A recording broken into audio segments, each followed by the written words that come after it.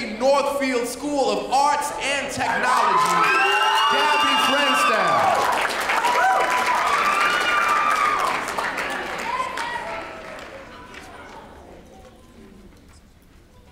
Annabel Lee, by Edgar Allan Poe. It was many and many a year ago, in a kingdom by the sea, that a maiden there lived, whom you may know, by the name of Annabel Lee. And this maiden, she lived with no other thought than to love and be loved by me.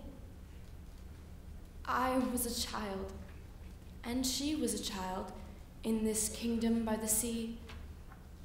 But we loved with a love that was more than love. I and my Annabel Lee. With a love that the winged seraphs of heaven coveted, her and me.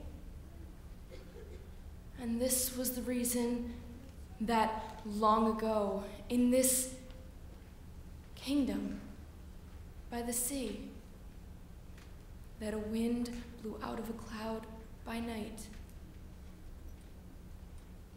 chilling my beautiful Annabel Lee, so that her high-born kinsman came and bore her away from me, to shut her up in a sepulchre in this kingdom by the sea. The angels, not half so happy in heaven, went envying her and me. Yes, this was the reason, as all men know, in this kingdom by the sea, that a wind came out of a cloud by night, chilling and killing my Annabel Lee.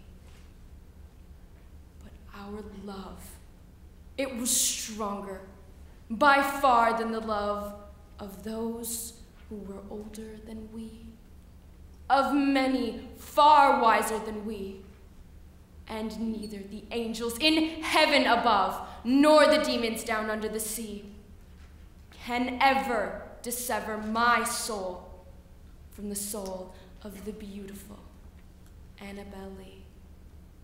For the moon never beams without bringing me dreams of the beautiful Annabel Lee.